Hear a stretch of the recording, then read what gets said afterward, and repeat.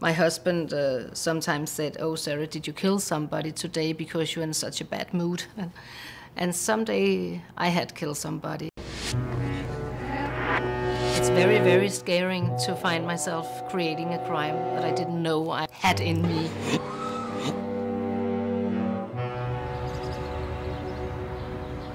For me, Copenhagen is a perfect place to set a crime scene. We know Copenhagen as a kind of a fairy tale city, but even there is dark sides.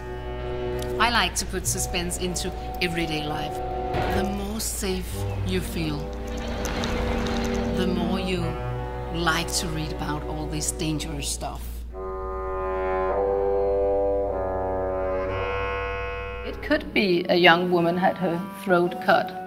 It could be very, very rough rape. And that is where writing became very, very interesting and very, very scary. Because it is for real at the moment you write it. It is for real. You are there. Detective Louise Rick is put on the case of a young woman who has been victim of a rape. Another woman is found dead, strangled. A cold-blooded killer is dating online. Detective Louise Rick realizes that the only way she can catch the killer is to go online and on a date.